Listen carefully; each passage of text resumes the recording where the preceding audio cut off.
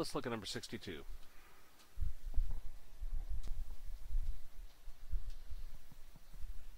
And I say identify the domain and range of the following function. Then they give you a graph,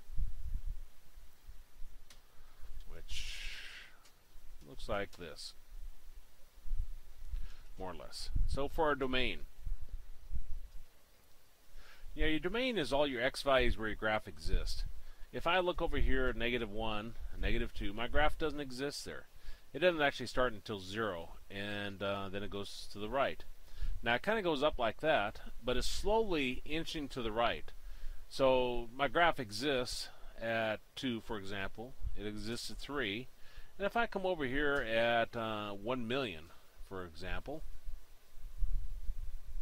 if I went up far enough, I'd find my graph, because as it's going to the right, it's slowly inching out. It might take a while. So my domain is going to go from 0 to positive infinity.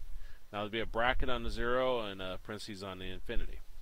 Bracket because if there was an open dot there, like if it looked like this, then that means it's a parentheses. But since there is an open dot, then it's a bracket by default. Now your range. Your range is your y values where your graph exists. If I come down here to -1, my graph doesn't exist here. At -2, it doesn't exist. -5 doesn't exist. But if I come up here, it starts at 0 and then it goes up forever. So 0 to infinity. Same idea, bracket on that. Well, oh, they don't put it into that notation. Okay, that's interval notation. So for a domain, x is going to be greater than or equal to 0, and for our range, y is going to be greater than or equal to 0.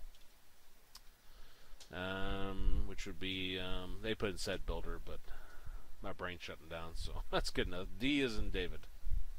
D is in done. Done for the night. So, let's see. 62D. And it checks.